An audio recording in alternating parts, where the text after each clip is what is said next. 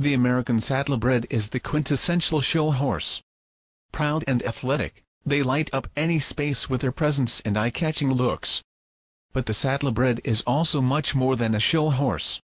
For 200 years, the breed has been a great riding horse, cavalry horse, and family companion.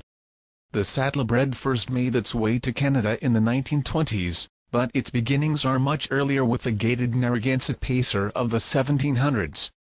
Named after Rhode Island's Narragansett Bay, Narragansett Pacers were popular mounts and many were sold to Canada and the West Indies. Beginning in the early 1700s, Narragansett Pacers were crossed with English Thoroughbreds and Canadian Pacers, and by the American Revolution the American horse was created. These horses had the size and athleticism of the Thoroughbred and the Narragansett's easy gaits and stamina. As America grew, American horses spread and additional Thoroughbred blood was added along with that of the Morgan, Arabian, Standardbred, and Hackney. By the 1800s, a large, all-purpose, attractive horse had been created in Kentucky.